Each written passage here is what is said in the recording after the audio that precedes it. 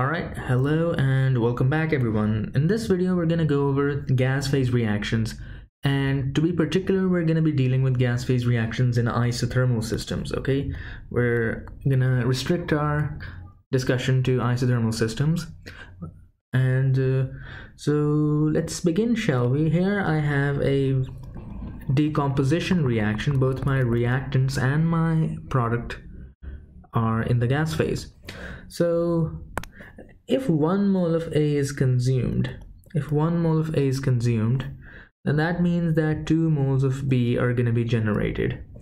So the net change, this is going to correspond to a total increase of +1 in total moles, right? In total moles. So as the reaction proceeds, you guys can see that as the reaction proceeds, as more A is consumed, the number of moles, N sub T, total number of moles changes. I hope you can see that, changes. And we're dealing with gas phase reactions, and in gas phase reactions, volume and density effects become appreciable. So this change in moles, this change in total moles due to reaction is actually going to cause a change in the volume of our system if we allow it to expand. All right, if the volume is free to expand, if we don't have a rigid container, then there are going to be volumetric changes. All right, and this becomes important in flow reactors. All right, and this phenomena becomes very important in flow reactors. Why? Important in flow reactors. So when we design CSTRs and PFRs and PBRs for gas phase reactions, the changes in volumetric flow rate become important. So we have to account for,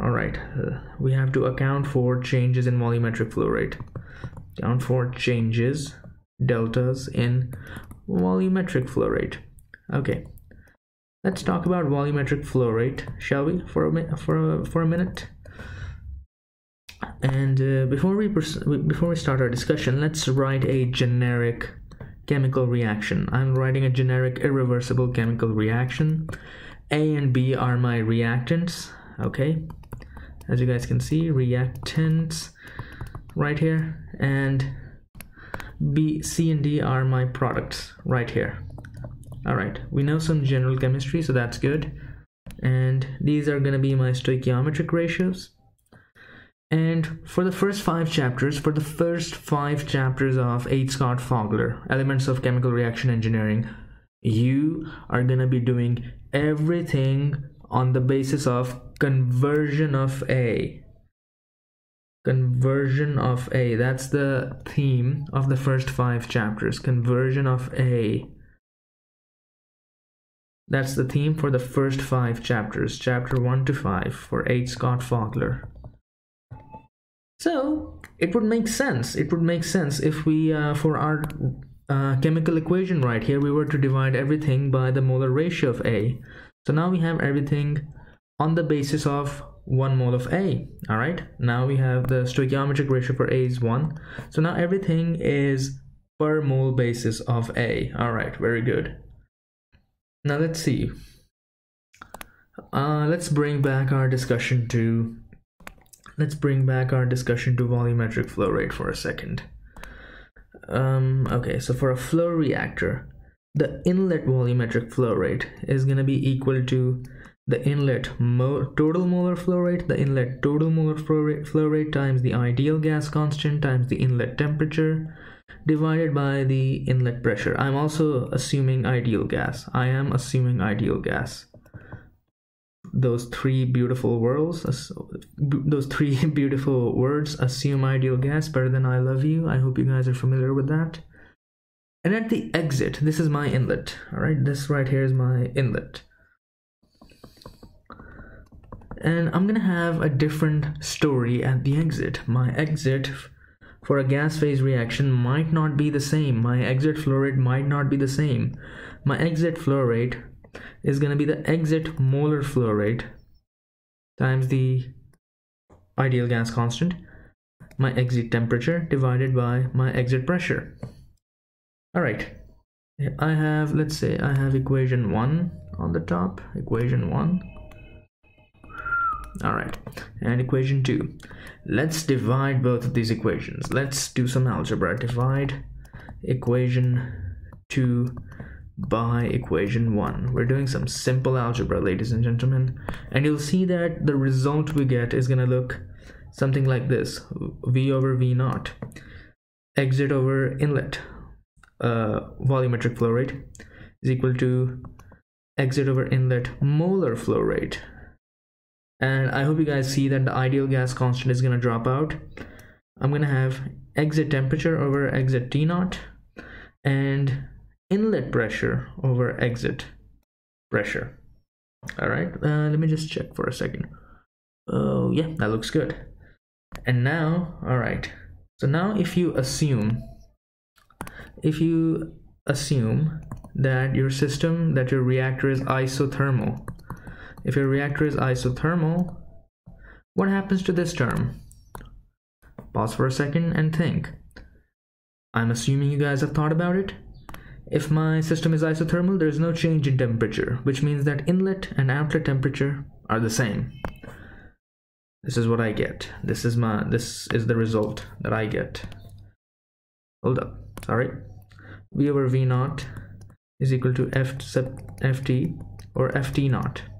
Remember, this Ft is my exit molar flow rate and Ft naught is my inlet total molar flow rate, total, everything combined. P naught over P. And now, all right, so this became, now the temperature ratio became equivalent to 1 because there was no change in temperature. And next up, if we assume isobaric, no pressure drop, then our equation becomes even more simple.